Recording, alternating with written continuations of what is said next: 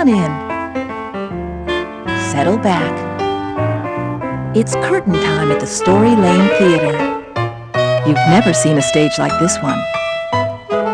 Anything can happen here.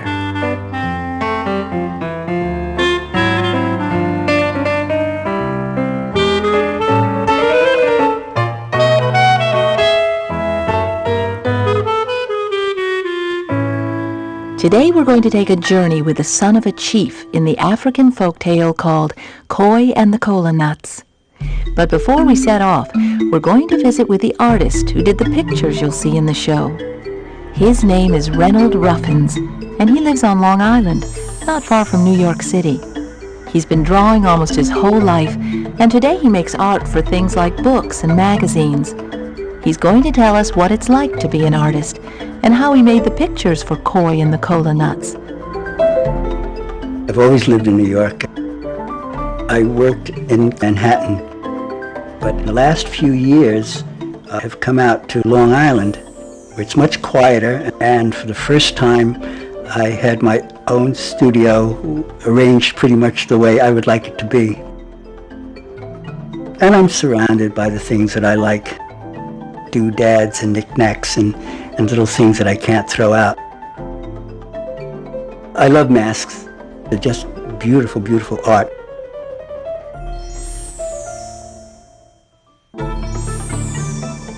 The greatest thing about being an artist is, I think, being able to see light on a leaf, water in a glass, a sense of the time of day, the quality of light, the way shadows fall in the corner of a room, just somehow being observant.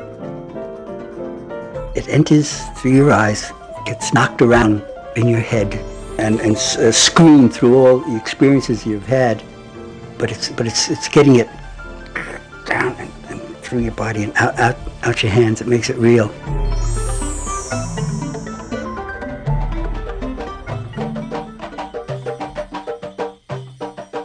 When I was first asked to do Koi and the Kola Nuts, I thought, what a wonderful idea. It takes place in an interesting setting in Africa. When I was a child, I never saw any depiction of African American children. So I welcome the opportunity to create images of life in Africa and to share that image with all children.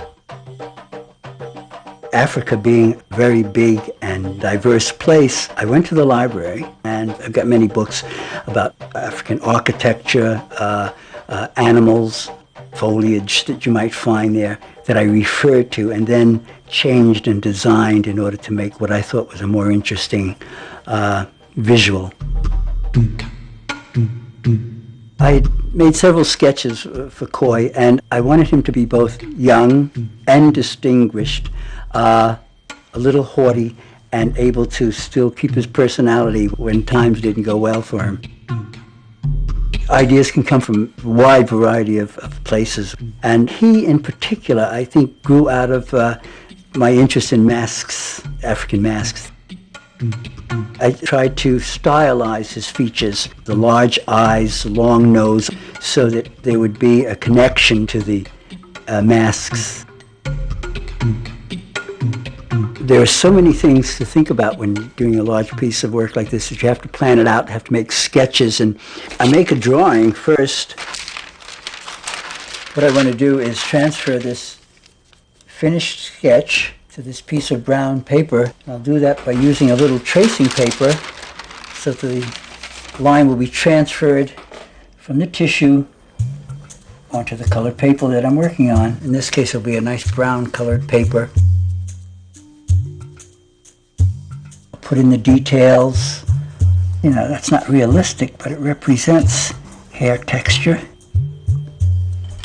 I can add color where that's necessary. This is a pattern, a design that's often seen in African art, this kind of black and white triangle.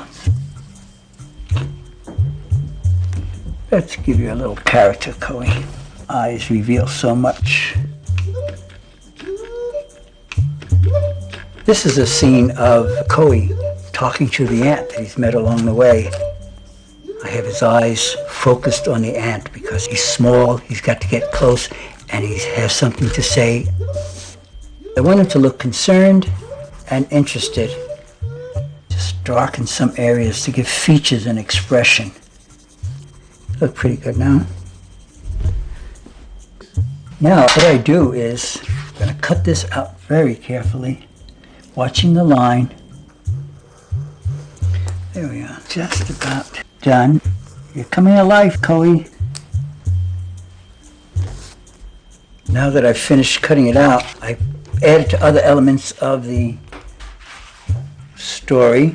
And using these cutouts, I'm able to arrange and rearrange figures in different scenes. Now this is a night scene, so I made this the moon, big moon, to give it scale. Palm tree and Coey. He's very concerned, talking to the ants. How about you're so sad, Coey? We'll have a few tears. That's a nice composition for that. How's that, Coey? You like that? You'll feel better later. You'll see. It all comes out okay in the end. I know. Like many other fairy tales, Koi and the Kola Nuts is a test. Someone is being tested for their ability. Koi learned that if you're helpful to others, if you're kind to others without being asked to be, if you do good because you see that it's necessary, that good will come back to you, and that being good is its own reward, and somehow, if you're good, good will return to you.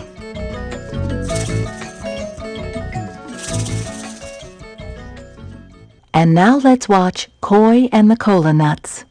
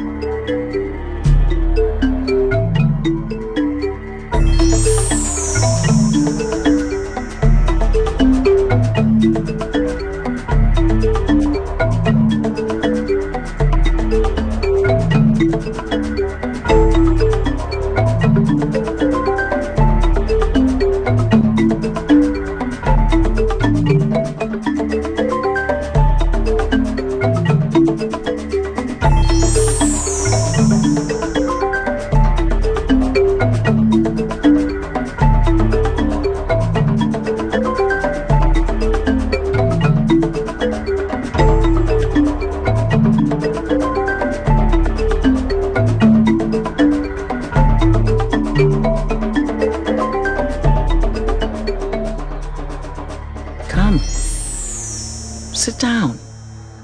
I will tell you a story that comes from Africa.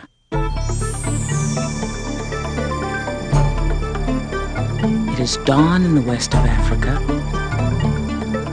and the sun is a big orange-red ball slowly rising over the horizon. Feel the warm breeze that blows. The rains have just come, and the earth is full of promise. Flowers bloom and banana trees bear fruit, and the yams and rice grow well in the fields. Smell the beautiful fragrances.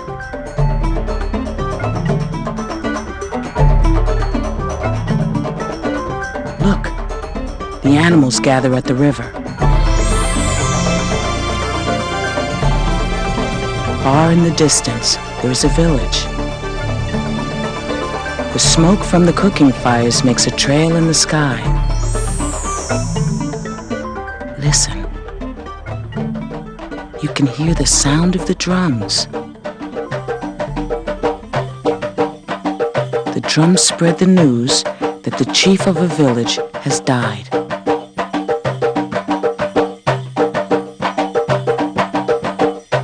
All of the people and all of the animals from miles around hear the message of the drums. Chief Sadaka is dead.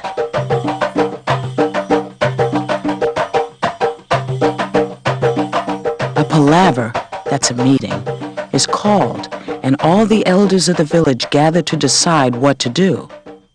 They decide that the wisest man of the village will divide the chief's possessions among the chief's sons.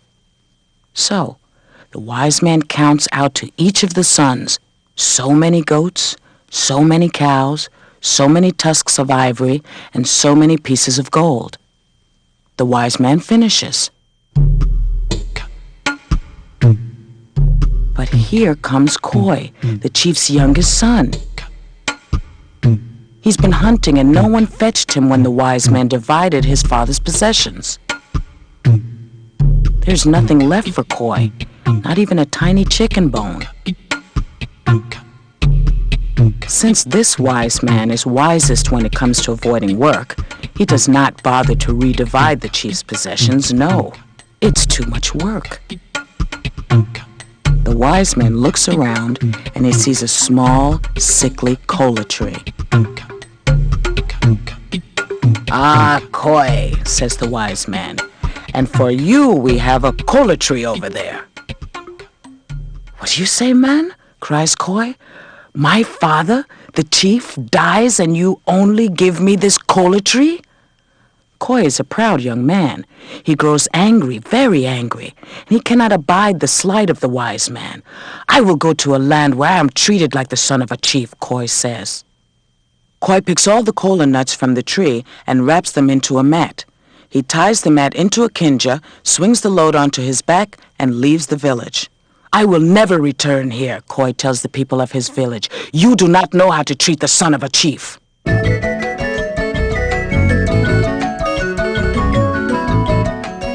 Koi walks for 9 days with the kinja on his back. The kinja is a heavy load, but the jungle makes good music for him to walk by.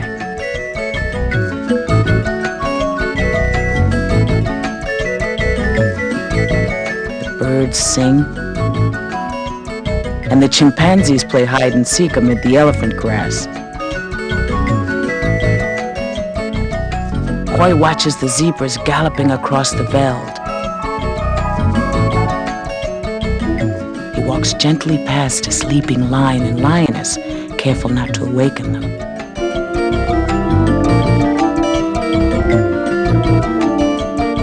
Koi comes to the foot of a mountain. It's a big mountain with a peak hidden by clouds. He climbs the mountain with great difficulty, the kinja getting heavier with each step. Finally, he arrives at the top. He sees the lush valley beneath him. There's a wide, silvery river curling through the valley. "This will be a good place," says Koi. "Perhaps the people there will know how to treat the son of a chief."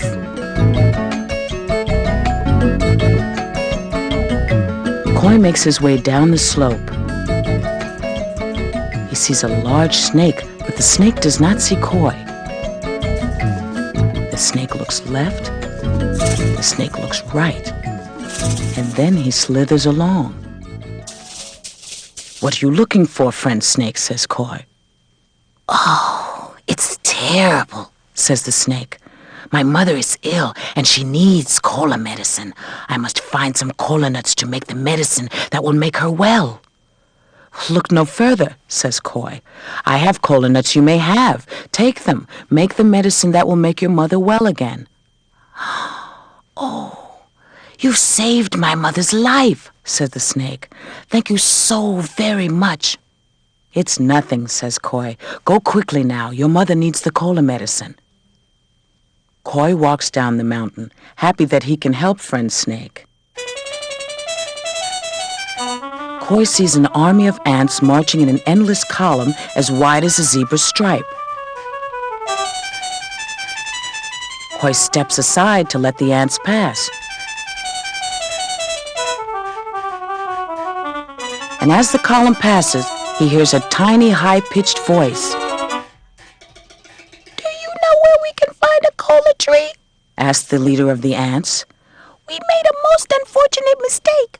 We ate the forest devil's cola nuts, a whole basketful, and we must replace them or else the forest devil will trample us with his gigantic feet." "How many do you need?" asked Koi.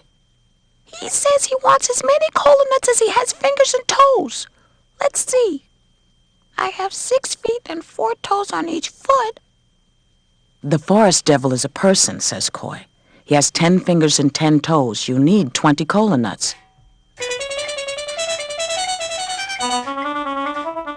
Koi takes 20 cola nuts from his kinja and gives them to the ants. They put the nuts on their heads and march down the mountain to give the forest devil his tribute. Koi resumes his journey.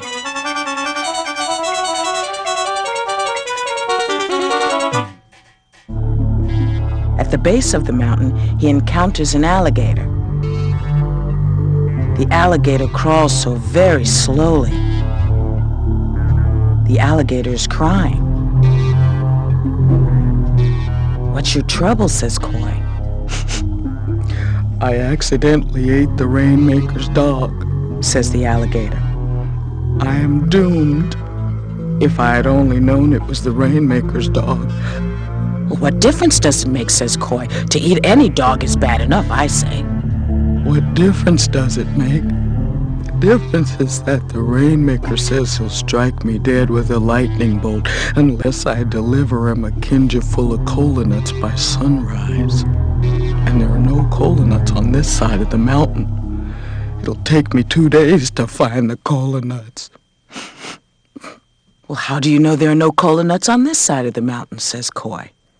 Koi unwraps a corner of his mat to show the alligator his kinja full of cola nuts. Why, you have many cola nuts, says the alligator. Yes, and I will give you the entire kinja full. You need them more than I. So Koi fastens the kinja to the alligator's back, and the beast hurries to pay his debt to the Rainmaker.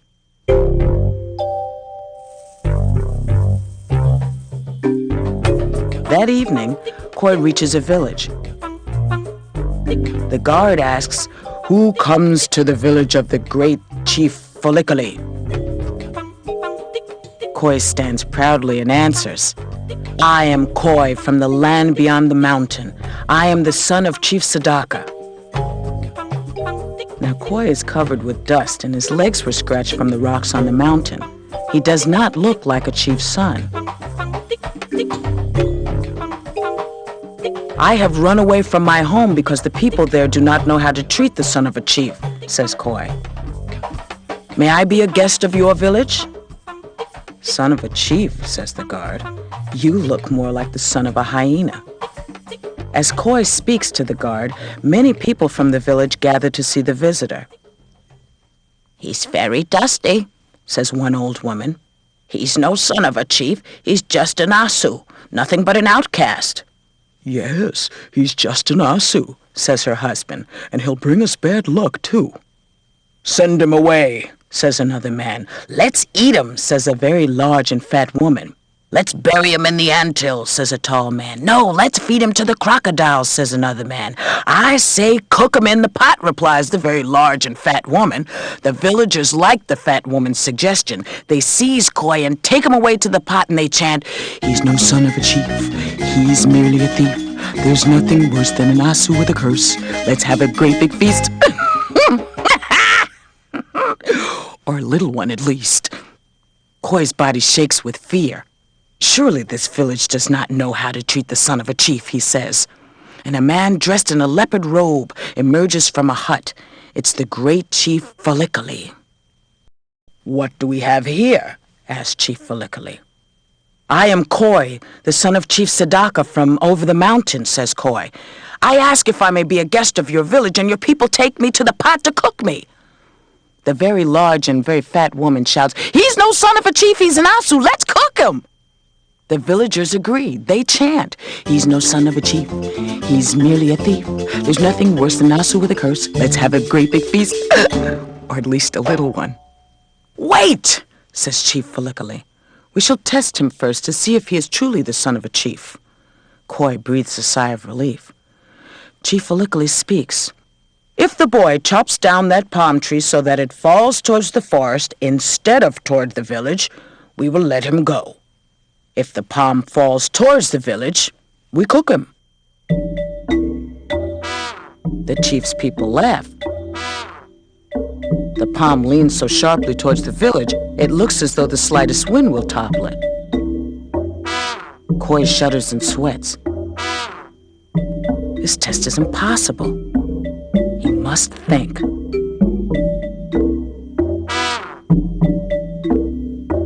Please, Chief Folliculi, send your people away and let me cut the tree down after dark.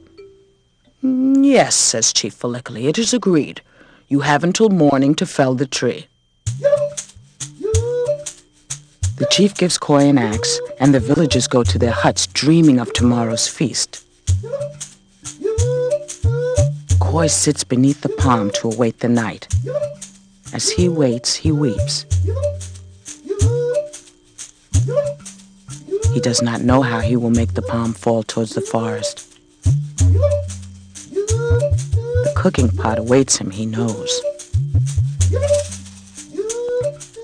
Koi hears the rustling of leaves and vines. Who is it? Speak. It's me, Friend Snake, says a voice in the night. I am tracking you all day. I wish to thank you again for the cola nuts you gave to me. My mother is well, and she sends you her thanks. That's kind of your mother, says Koi, but my fortune has changed since last we met. Is that why you weep? Tell me. I must chop down this palm tree so that it falls towards the forest, or else I shall be cooked. But look at how it leans. The people of this village must drink too much palm wine. Exactly, says Koi. It's a trick. Imagine that, says Friend Snake. Well, we must play a trick on them. I will get my 6 uncles, the pythons.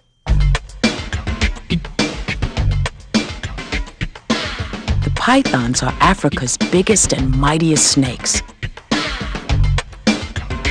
At moonrise, Friend Snake returns with his 6 uncles, the pythons. The great snakes wrap their tails around the leaning palm tree and wrap their necks around the nearby bombax tree. Koi chops the palm with all his strength. And when the last fiber of the palm is cut, the 6 uncles pull the tree over so that it falls towards the forest. Chief Folliculi wakes up the next morning, and his people follow him to see whether Koi has passed the test. Koi sits on the felled tree, drinking the milk of a coconut. The tree is in the forest. Look, says Chief Folliculi, the boy shall go free. It's magic, says a villager. The boy used juju to push the tree into the forest. Cook him in the pot, says the very large fat woman. Let's cook him tonight. The people chant, he's no son of a chief. He is merely a thief. There's nothing worse than an osu with a curse. Let's have a big feast, or a little one, at least. Quiet, says Chief Folliculi. We will test the boy once more. We will scatter 10 baskets of rice in my fields. If he picks up every grain in the dark of the night, he is truly the son of a chief, and I will free him. If he fails, we cook him tomorrow night. When darkness comes, Koi goes out to the field with a basket. On his hands and knees, he feels the ground for grains of rice. He tries and tries, but he can see nothing. It's an impossible task. Koi feels hopeless. This is no way to treat the son of a chief. A tear rolls down his cheek and falls onto the head of an ant. A reedy, high-pitched voice exclaims, "Rain! Rain! Rain! Everybody take cover! The floods have come! Wait! Wait!" says the ant. "Rain isn't salty. Look! It is a boy who is crying. Ah! Aren't you the boy who gave us the cola nuts 2 days ago?" "Yes," said Koi, "but now I am in danger. I must gather the 10 baskets of rice spread in the field by morning, or else I shall be cooked." "Do not worry, my friend. You bring the baskets, and my people will pick up the rice." Soon the fields crawl with millions of ants, and each ant carries a grain of rice.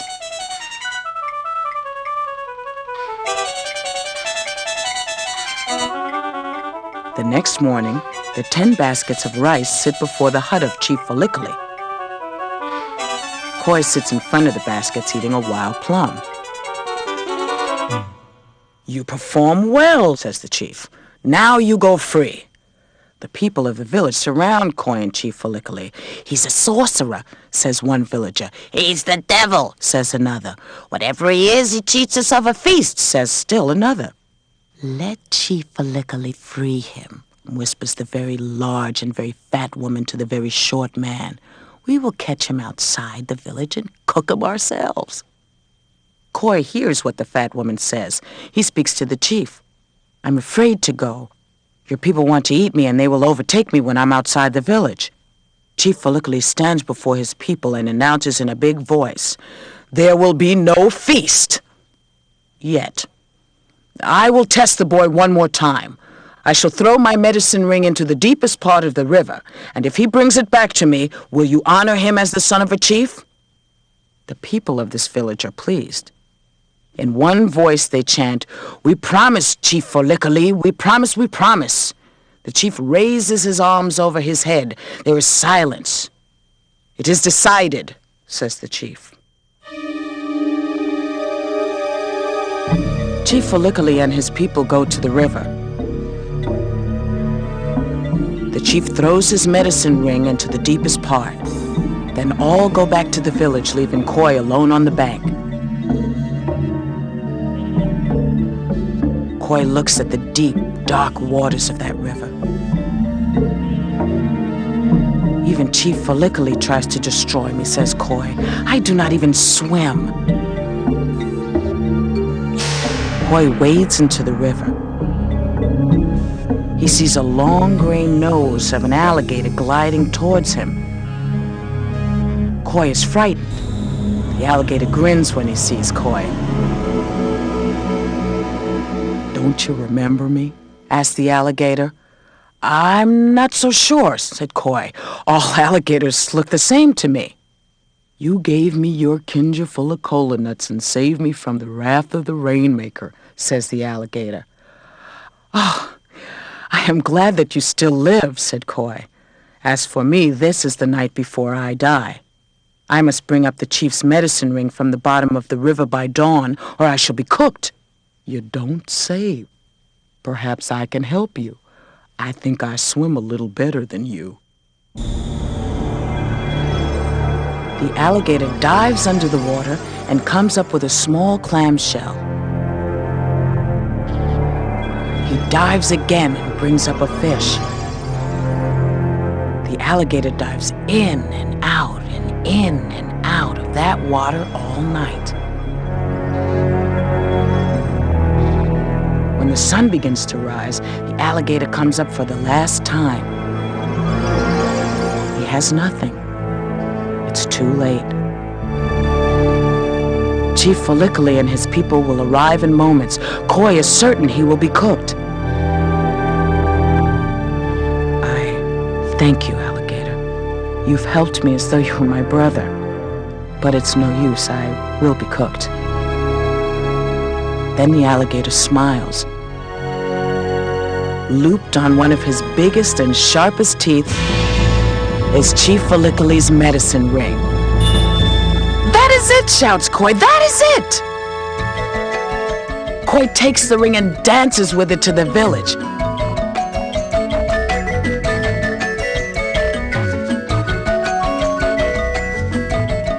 When Chief Folliculi sees that Koi holds the medicine ring, he smiles.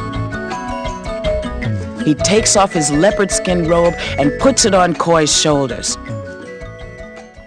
The chief stands before his people and says, "Surely this is the son of a chief." Then the chief claps his hands, and the most beautiful woman Koi had ever seen walks out of a nearby hut. "And this is my daughter. She shall be your wife." Koi turns to Chief Folliculi and says, "I have found a village where the people know how to treat the son of a chief." Suddenly, a smile comes over the face of the very large and very fat woman as she sings, "We will have a wedding, we will have a wedding tonight. Now we will have a feast, finally we will have a feast." And now the story is over.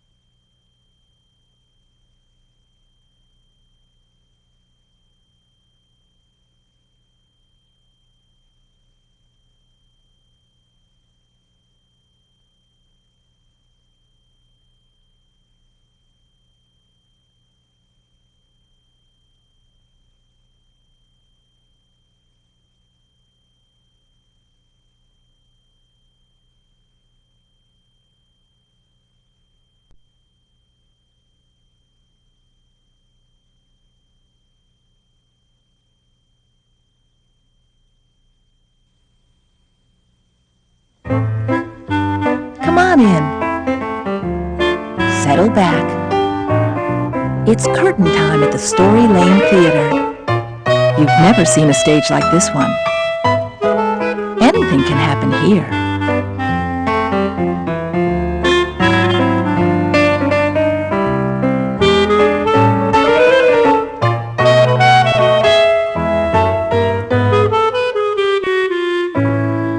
Today's story is called Mose the Fireman. It takes place in the 1800s in New York City. New York was a much different place back then. Most of the buildings were made of wood, so in crowded neighborhoods, fires could be a big problem. And that's where Mose fit in. But before we get to Mose's story, we're going to stop off at this old firehouse, once known as Engine Company Number 30, and now known as the New York City Fire Museum. The man you see inside the museum is Don Cannon. He's a volunteer fireman, a historian, and an expert on the ways people have fought fires from the beginning of history to the present. I've always felt that fighting fires and studying and learning how to discipline myself and learning how to work with others and going through all the tough times in the street and in buildings is kind of like the price of admission to a community of people who you really know are good people. All firefighters are supposed to work in teams. You need each other to stay alive. You're working together towards a common objective, and you each depend on the other to complete the task together. For any firefighter, the height of his or her career would be to save a life. And they can go on with their lives and live a good life themselves.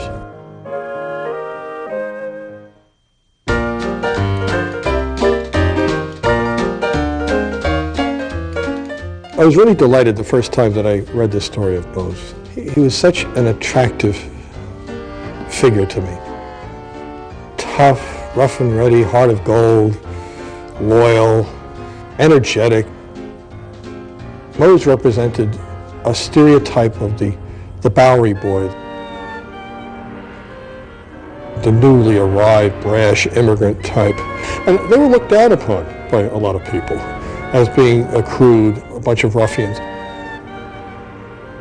But he demonstrated, and he represented to the larger community, that these were good people, that they loved the city in their own way, and they would risk their lives to protect their neighborhoods. When fires broke out in Moses' day, the firefighters would be awakened by the deep, deep sound of the tower bells in the district where the fire originated. Moses' experience is very common. Snug abed, aroused by the bells of the fire alarm tower, jumping into his pants and boots neatly laid by the side of his bed, going out into the cold, dark, running, hearing the footsteps of other volunteers running to the firehouse, pulling this 1,000-pound hand-pumping engine, exhausted, racing to the fire. And then they had to find either a pond or a stream and connect into it through a hydrant or a plug with their leather hoses and start pumping. And each company tried to be the first engine in at a fire. And the honor of putting first water on a fire was a great one at that point. Fireman Mose would have looked at his world in much the same way that firefighters do today.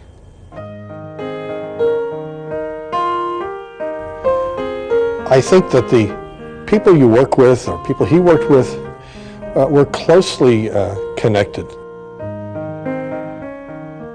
They shared experiences, evoked the same kind of passionate loyalty and affection that fire companies do in Baltimore or Pittsburgh or Chicago today. I really think that whatever the time, whatever the place, I think there's a real understanding that rises above time, and rises above place. There's a shared respect for life and for each other and for people. The sum total of everybody working together is quite astonishing. Thanks for your thoughts, Don. And now, let's watch the story of Mose the fireman.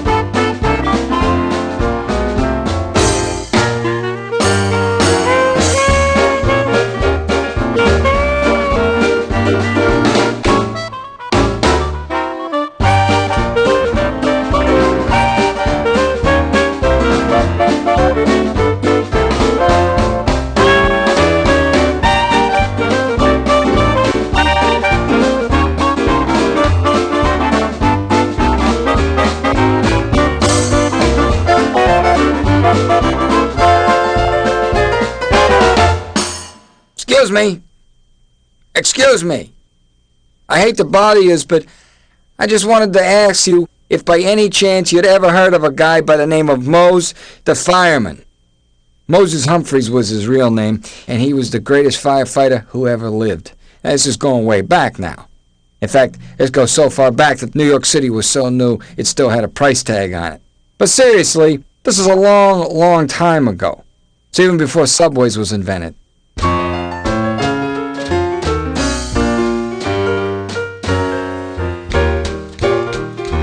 Now, to begin at the beginning, Mose Humphreys was born in 1809 in a tenement on the Lower East Side of New York. The same year Abraham Lincoln was born in a log cabin on the plains of Illinois.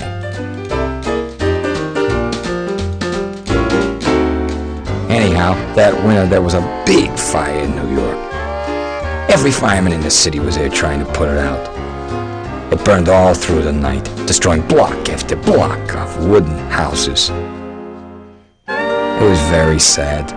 You see, They didn't have too many fire plugs at that time, so they had to pump the water right out of whatever river or pond or puddle or whatever was close by. Anyhow, just as they was putting out the last fire, there was a big explosion. Ba-boom! That blasted the top half of the building into a million pieces. Now, most of it landed in the icy waters of the East River, and everyone who had been trapped inside was given up for dead. But not long after that, one of the firemen from Engine Company number 40 heard a cry from down by the river. And right there, lying in a busted hogshead among the frozen cattails, they found a little red-headed baby. Well, the firemen of number 40 decided to adopt the little guy right then and there, and because of the way they'd found him, they decided to name him Moses, after a guy who was also found floating in a river, although not in the East River and not in New York. And so Moses it was, although practically everybody just called him Mose. And so Mose grew up in a firehouse. He took his first bath inside a fire helmet, and they used a big coil of hose for his playpen. Now, as you already know, firefighting was a very primitive operation back in the old days. To begin with, they had only one piece of equipment called an engine, which was really just a big clunky water pump on wheels. And because all the firemen were volunteers in those days, whenever the fire bell sounded, they would all stop whatever they was doing, run to the firehouse, and haul the old engine out, and then they'd drag it to the fire themselves with ropes, which was no piece of cake. You see, it wasn't until many years later that they figured out they could get horses to do it. These guys were not exactly valedictorians. Pretty soon, they'd let Mose ride to the fire with them, and he'd watch as the fire marshal shouted orders to everybody through a silver-speaking trumpet. "Man the brakes," he'd say. The brakes were the big handles that pumped the water. "Man the brakes! Watch that hose there! Step lively, boys! Can the mongoose!" And the men would pump up and down on the brakes as fast as they could, and this would suck the water out of the wooden pipes that ran along most of the main roads and shoot it out the other end. It was hard work.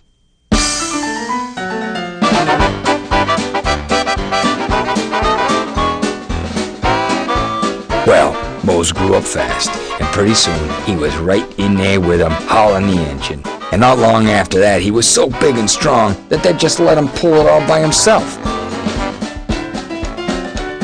Now the engine at Company number 40 was called Lady Washington. That's George's wife. And there wasn't a more beautiful piece of equipment anywhere. And whenever the fire bell sounded, Mose was always the first one ready to holler off. You see, Mose was never one to fool around with the stairs. He'd just throw his boots out the window and take a flying leap right after them, putting them on as he fell, and landing without a hitch. It got where he could jump out the window, shave, comb his hair, brush his teeth, eat some oatmeal, read 3 chapters of a good book, drink some coffee, without spilling a drop. Mose is some kind of fireman. Now, I wouldn't want to give you the idea that Mose and the Bowery boys of Company number 40 were the only ones fighting fires in New York. There were fire companies all over this city, and every company thought their engine was the best, so I guess you could say they had a little rivalry going on between them.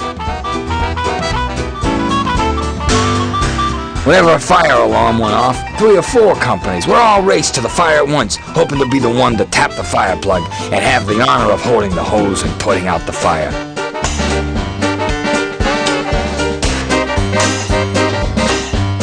One time, 2 companies got into a brawl over a plug while the very fire they should have been putting out continued to burn. Now Mose and Sykesy, who was Mose's best pal, couldn't believe what they were seeing. They had to do something. "Who needs a fire plug anyway?" Mose shouted. "Come on, Sykesy, let's go." So Mose grabbed a pickaxe and just made a hole in the pipe itself. "Sykesy, take the butt," he shouted. Sykesy grabbed the nozzle and pointed it at the fire, and then Mose stuck the other end right into the hole he'd made in the water pipe and began pumping the engine brakes all by himself. The water shot out with such force that the fire was out in no time, and Sykesy had to hose down the brawling companies just so he could tell them to go home. That cooled him off.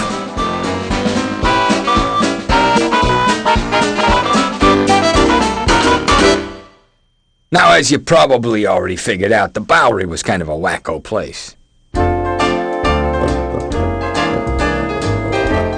There were live pigs running wild through the streets, rooting around to eat whatever scraps of food they could find.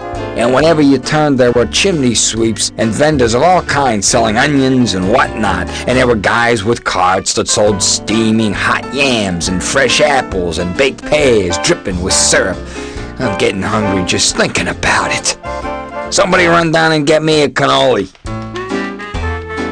And each of these characters would have a song that they would sing, like the guy who sold clams would sing. My clams I want is so today, the best clams from Morocco, hey.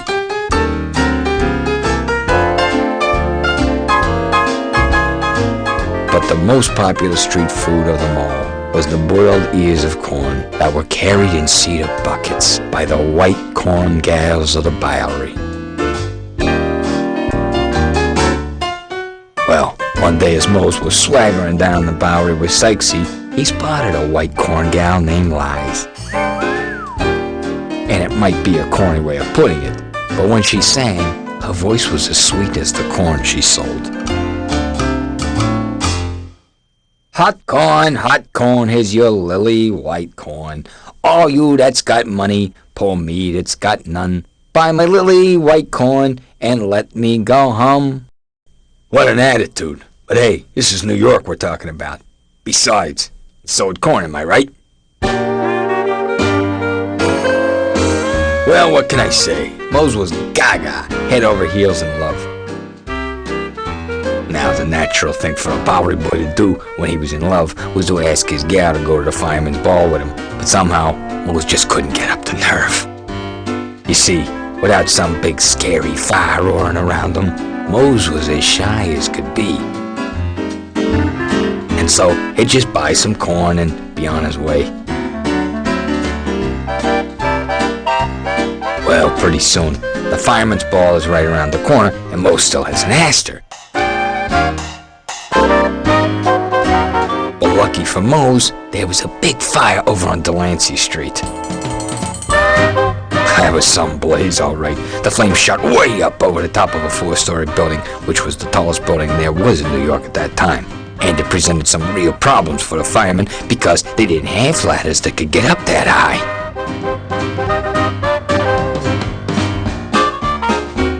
But Mose was on the scene in a flash, with the Bowery boys at number 40 right behind him. The building was covered in flames, and it looked like it was going to collapse at any minute. Then, all of a sudden, they heard his voice calling for help. And then Mose saw her, on the 4th floor, right through the burning flames. It was Lize, his white corn gal. Without even stopping to think, he ran over to a shipbuilder's joint and grabbed the tallest ship's mast he could find. Then, like the lunatic that he was, he sprinted toward the burning building and pole vaulted right up to the 4th floor. Well, what with all those flames roaring around him, Mose felt like his usual brave self. So then and there, on the windowsill, with the building about to collapse and the fire so hot that they were both sweating bullets, Mose asked Lize if she'd go to the fireman's ball with him. Well, what's she gonna say? I'd love to, she said, and that was that.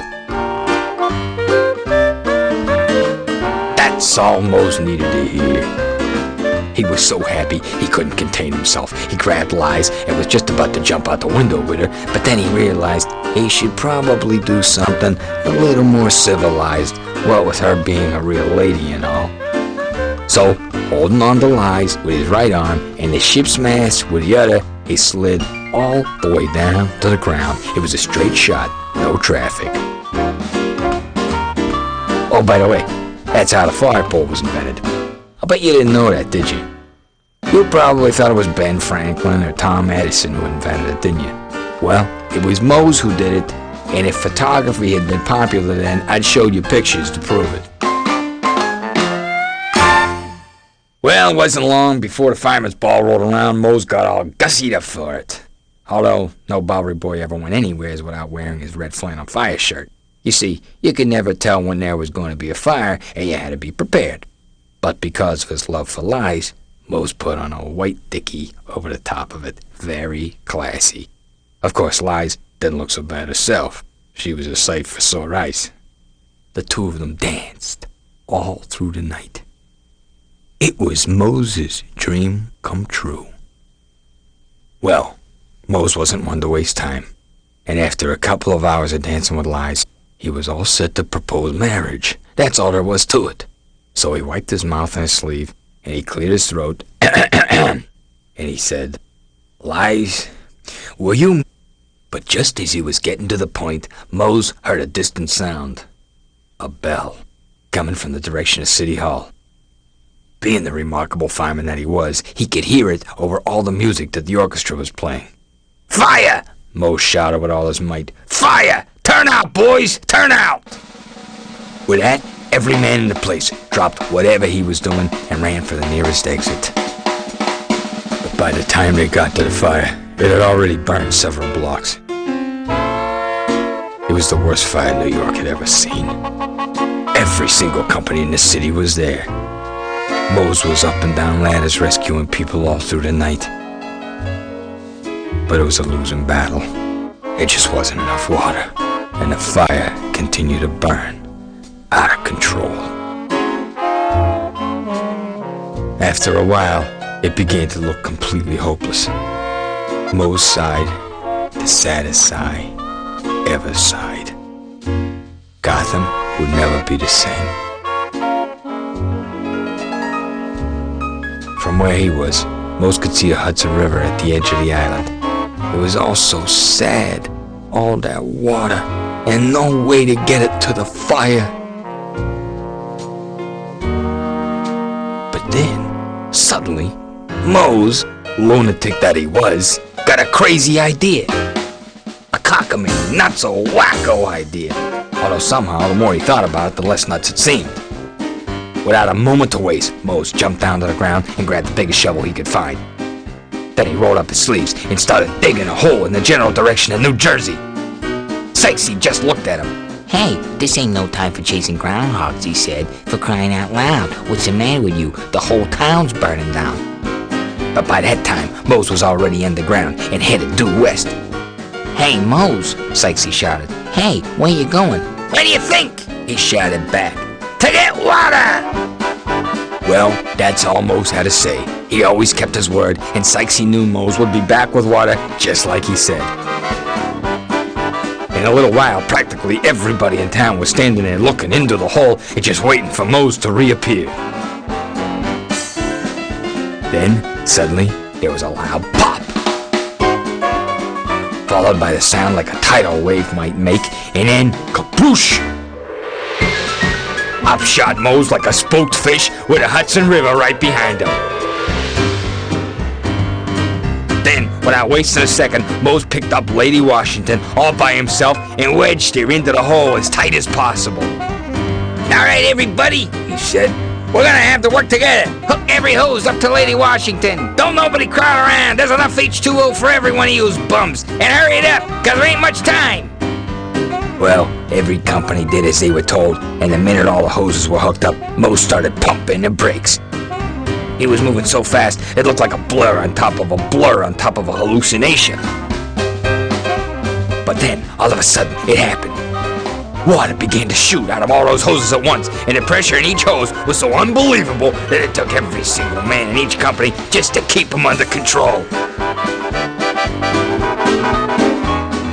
In fact, there was so much water coming out of those hoses that the fire didn't know which way to turn. It just freaked out. I guess you could say that the fire had met its match. You got it. Well, Mose continued pumping the brakes so fast that in no time at all, every single flame and every last ember was extinguished. Bada bing. Just like that, it was over. Mose had saved New York. The whole city erupted with cheers. Hooray for Mose, everyone shouted. Hooray for the king of the Bowery!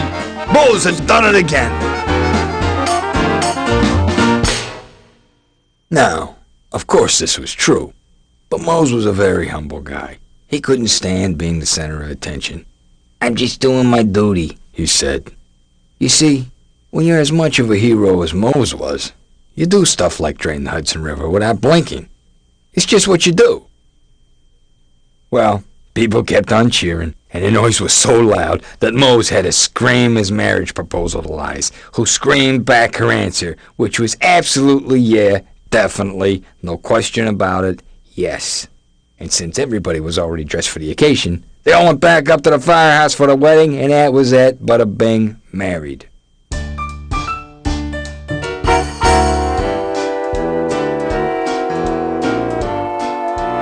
Oh, by the way, after Mose had gotten through with the Hudson, it took so long to fill back up that for weeks you could just walk right over to Jersey, which is not the brightest idea in the world, but hey, it's a free country. You want to go to Jersey, go to Jersey.